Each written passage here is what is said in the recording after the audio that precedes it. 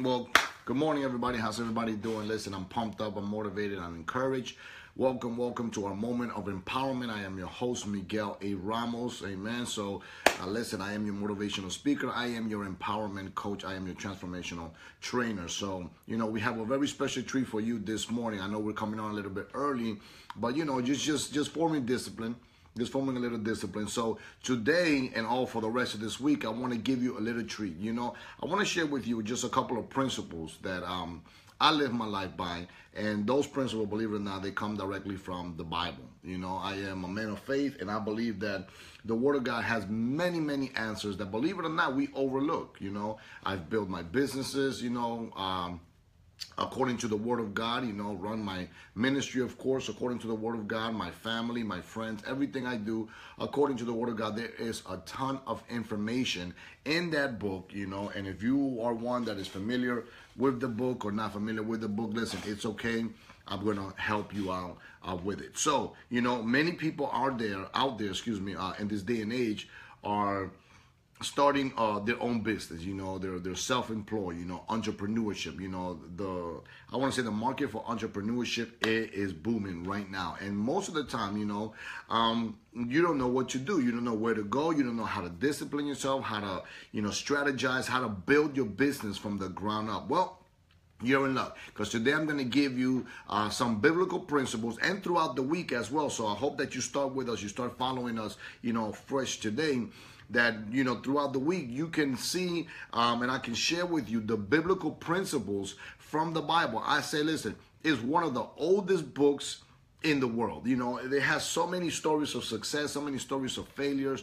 They have so many miracles out there. They have so many ways, that you can learn from the experience. I'm not telling you to be a theologian. I'm not telling you to go and try to get your degree in Bible studies and all that stuff. No, but if you read some stories in the Bible, you can extract a lot of information that can save you a lot of time and money concerning your business. So there were a lot of business people in the Bible that did exceptionally well, and a lot of them, they extracted those principles from these things in the Bible. So today we want to start with sharing with you a small brief story about Jesus and a couple of friends that he had, and and from there you can see that how a business can really boom if you just let yourself be coached. Necessarily somebody can know what it is that you're trying to get to. So if you really allow that person to lead you and guide you to certain things in life, I'm telling you, you can save so much more time. I've done it. I haven't always known all the answers. I haven't always known all the ins and outs, but I allow people to coach me. I allow people to train me, to lead me, to guide me, and I tell you, it saved me so much time. So let's get to this. So if you have your Bible handy, if you're following with me, grab your Bibles. If you don't have a Bible, listen, there's no problem. If you would like to get a Bible, if you have a smartphone, listen, download the app right into your phone. Trust me, it's just going to help you so much more better with your business, with your character, with all these things. But if you're driving or, you're just listening to me or whatever, listen, just follow along. But there's a story in the Bible, in the book of Luke, Chapter 5, and I love this story because it teaches us about management. It teaches us about partnership, and it also teaches us about being coachable. That is one of the things that, believe it or not, it becomes a detriment to a lot of business owners. It's good. You go out, you start well, you make money, and then you feel like you don't need anybody, but you hit that glass ceiling where you want to enlarge in your territory, you want to grow your business. But if you don't become coachable, if you don't let somebody else look from an outside perspective and tell you, you got to take care of A, B, and C, then you're not really going to grow. So let people help you. So let's get to the story and watch this. The story is about a couple of fishermen and Jesus, who, remember, was a carpenter himself, so he had a business as well. His stepdad, Joseph, was a carpenter. He took over the family business, but he had a change of mind, so he started doing ministry. But watch this. Let's read the story, and then I'm going to extract it, because I'm going to show you how to find these gold nuggets in the Word of God that you can apply to your life. You ready? Let's go. I'm reading from Luke chapter 5, and I'm going to read just a couple of verses from 1 through 8 very quickly. And it says, "So it was, as the the multitude pressed about him being Jesus, to hear the word of God, that he stood by the lake of Gennesaret and saw two boats standing by the lake. But the fishermen had gone from them and were washing their nets. Then he got into one of the boats, and which was Simon's, and this is Peter, and asked them to put out a little bit from the land. In other words, push it a little bit from shore. And he sat down and taught the multitude from the boat. This is Jesus now preaching from the boat, right? And when he had stopped speaking, he said to Simon, launch into the deep and let down your nets for a catch. In other words, throw your net back into the water. Peter had already done fishing. He was done for the day. And Jesus telling him to throw his net back. But Simon answered and said to him, Master, we have toiled all night and caught nothing. Nevertheless, at your word, I will let you down. In other words, listen, we've been fishing the whole day. We didn't catch anything. But according to your coaching abilities, I'm going to throw the net right now. I'm going to listen to your coaching abilities, right? So he said, so they signaled to their partners, in verse 6, and when they had done this, when he threw the net, they caught a great number of fish, and their net was breaking. And when they signaled for their partners, the other fishermen friends, in the other boat to come and help them, and they came and they filled both boats, and they began to sink. And when Simon Peter saw it, he fell down at Jesus' knee, and he said, Depart from me, O Lord, for I am a sinful man. Now, again, I want you to extract the religion from here, and let's just talk business, because I want to help you out in your business. Oh yeah, God will help you out in your business. So I want to extract religion from here, and I want to let you know what's going on over here. Here it is. Jesus, believe it or not, has a change of mind and starts another business. Yeah, which is ministry. Believe it or not, ministry is a type of business, because you have to pay the bills. You have to, make sure all the books is right. You have to make sure all the numbers are right. And if you don't run it like a business, chances are you're going to go down before you go up. So that is a business. So here it is. Jesus has a business. Peter has a business. He's a fisherman. He's a business of fishing, right? Fishing industry over here. And what happens is that they partnered up. And that's the first principle I want to speak to you about, partnering. Not necessarily that you have to share your profits with somebody else, but have you ever thought about partnering with other people? Maybe you are an entrepreneur and you're trying to enlarge in your territory. Maybe it's time for you to partner. Like I told you before, I've been in so many network marketing businesses, and that's what network marketing is all about. It's about partnering. It's about coming together with other individuals, and through partnering, watch this, you enlarge in your territory.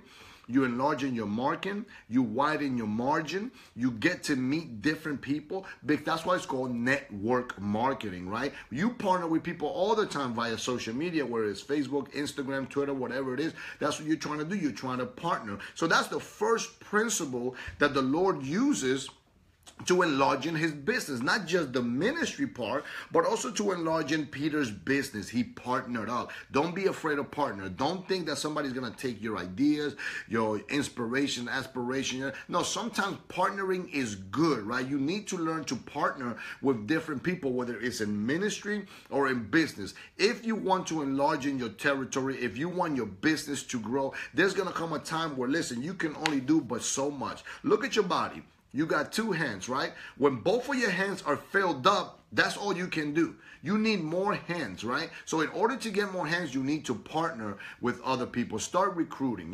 Businesses do it all the time. When they get bigger, what do they start doing? They start hiring other people. That's called partnering, right? When you want to enlarge, you partner. Even in life, let's say natural, right? When a man meets a woman, right, and he wants to enlarge it, or she wants to enlarge in their family, they partner. So partnering, believe it or not, is a rule of nature, right? So don't be afraid of partner. Do your due diligence and understand and find out and research about partnering, because partnering is something that is very good. It will enlarge in your territory. It will enlarge in your margin. It will widen all your perspective and allow you to gain in profitability. So learn to partner. Partnership is really good.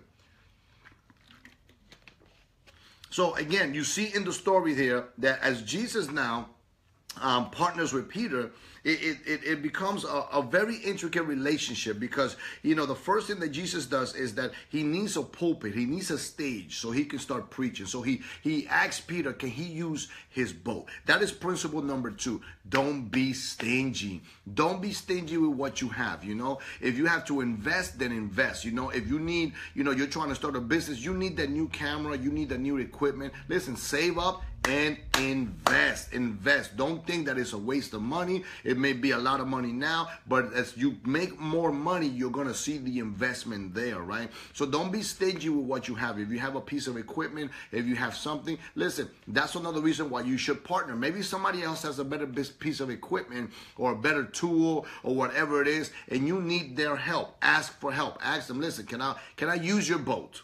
I'm doing a speaking engagement, by the seashore this weekend. Can I use your boat? Oh, sure, no problem. That's why you need to partner with one another, right? To help one another. So again, principle number 2 is don't be stingy, right? Don't be stingy with what you have. Don't think that people are gonna come in and take your customers, or take this or take that. No, listen, trust yourself and trust the loyalty of your customers, right? And also be confident in what it is that you're putting out, in business. But don't be stingy with what you have. Sometimes you can break more relationships like that than you actually create relationship, right? So don't be stingy, right? So let's keep going. So as the story unravels and the story keeps going, this is my favorite part of the story, because a lot of people believe that, oh, listen, I can do it by myself. If you are that person that you are very confident that you can do it by yourself, cool, no problem. But every now and then, and I'm telling you, more times than none, every now and then, you need that person to inspire you, to coach you, to motivate you, to push you to the next level. And this is exactly what happened. After they had the exchange, and after Peter allowed Jesus to use his boat, then Jesus comes to return the favor and help him and coach him in his business. Because look what he did. He told them, listen, they were done for the day. They were washing their nets. They were going home. And Jesus told Peter, listen, one more time, trust me, one more time, take your net and throw it down on the other side. Peter was already famished. He was tired. He said, you know what? We've been doing this all day. You may know about preaching, but I know about fishing. You can't tell me otherwise. Listen, but according to your word, that's what he said, according to your word, according to your coaching abilities, I'm going to listen. So there's dual principles right there. Number 1, Jesus now becomes the motivational coach right there, right? He becomes the empowerment guru to Peter.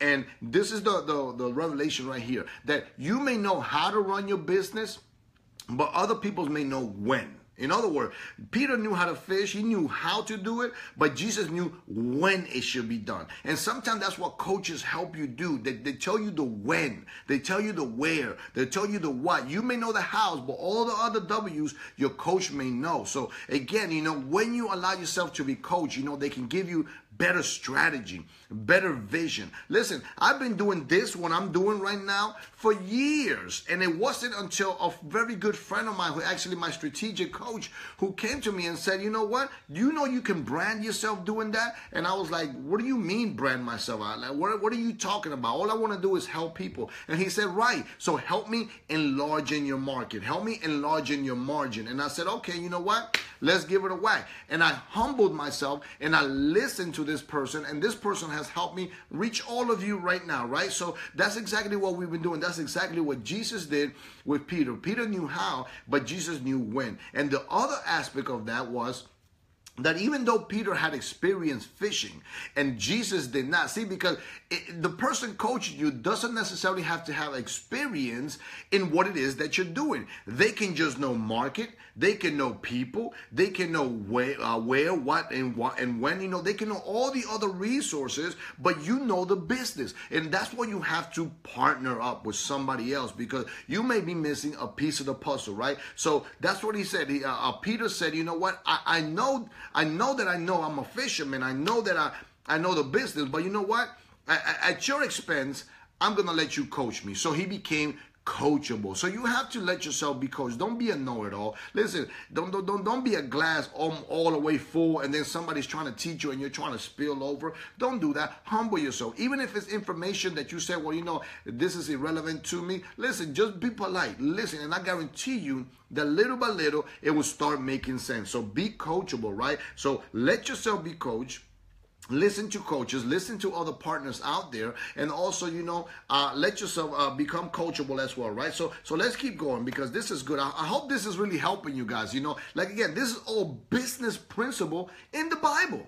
They're right in the Bible, and we can extract all these business principles right out. This is so exciting. So he goes out, he launches his net, right? As he launches his net, now he starts to gather a multitude of fish. And look what Simon Peter says. He says, and when they had done this, they caught a great multitude of fish, and the net was breaking. The net was breaking. Now, what is the net?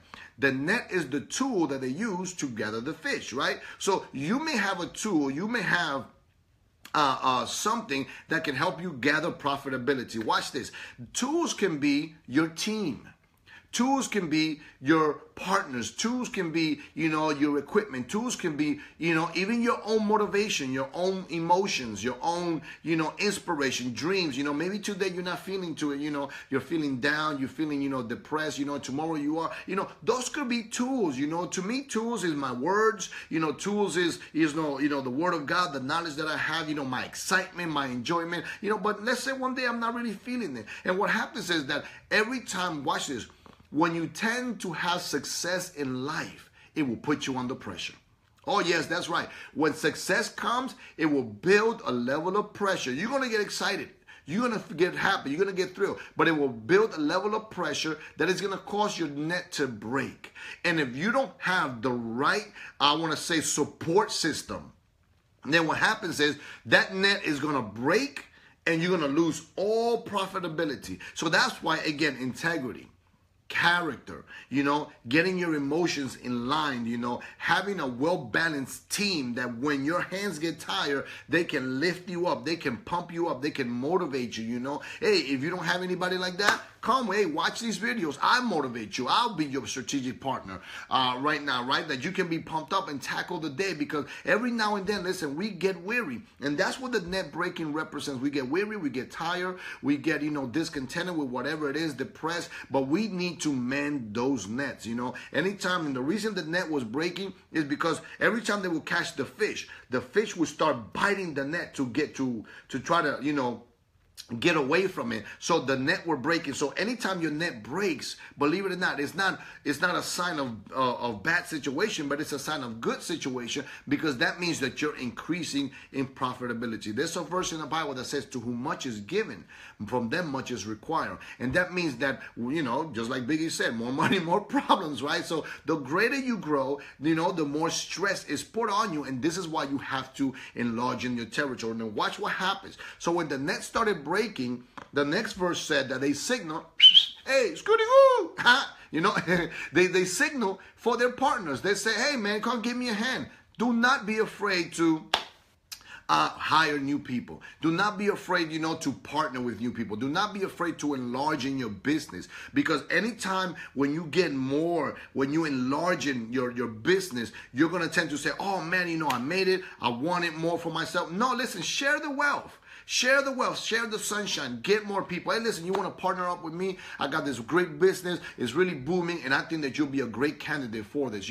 If you have, whatever it is, a movement, and you're creating a movement, start recruiting people, right? Because you're going to get blessed. You're going to grow. You're going to increase, but you need more partners to help you pull up that net. So again, don't be afraid to partner. Don't be afraid to call for help. That's the other part right here. Sometimes we say, what? I'm just going to do it with myself. I'm just going to tackle it by myself. Sometimes we feel that the person we're bringing in is not skilled enough, is not intellectual enough, it's not smart enough, it's not, whatever enough. And we say, I'm going to do it myself. No, listen, get other people, teach them the trade, because I always said, that you should always have a successor.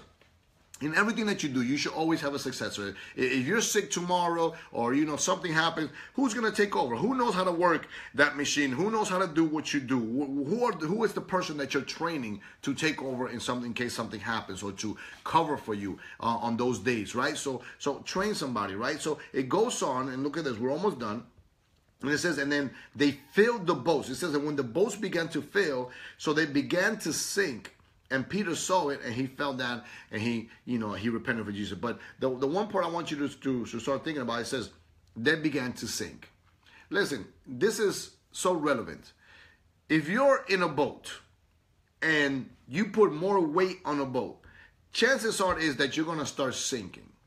So the last thing that Jesus shows Peter, look, he gets him from point A to point B, boom, boom, boom, boom, boom, and he's taking him all through these points of entrepreneurship. The first thing he teaches them is to share, right? Share your knowledge, share your wisdom, share whatever it is. Listen, you're a business out there. I guarantee you the number one reason to grow, start a charity, do community service, give back to the community, and people will respect you for that, and they will support your business. If you're a small mom and pop, listen, you can grow real big by doing community services. You know, that's, you know, one of my biggest secrets, believe it or not, for me to grow the church. That's how I've been growing our church, through doing a lot of community service. He teaches him how to share. As he teaches him how to share, the last thing he teaches him is that when you take too much and the vessel that you're in is smaller than what you're taking in, you're going to tend to sink. In other words, listen, I'm going to tell you something real quick. You see me right here. I'm in my office, in my home. I'm doing these videos. I got my cameras. I got my lights over here. You know, got my posters, got all these things going on. I know that my growth is inevitable. Not only do I have faith, but I'm confident in what I'm doing. All this right here, one day is going to become too small for me to do what I'm doing. And I'm going to get bigger. Same thing with you. You're doing that business. One day it's going to become too small. And the sinking aspect of it is not that you're losing profitability. It's not that you're losing margin. It's not that you're losing people. But it just means that you need to grow. So when the boat starts to sink, it is a sure sign that you need to get a bigger vessel. Maybe you need to get an office. So don't jump the gun. Don't try to get all happy-go-lucky and say, oh, man, I got 100 followers. Let me go and rent the business down the street. No. Wait for the boat to start sinking. When the boat starts sinking, that's a sure sign to say, you know what?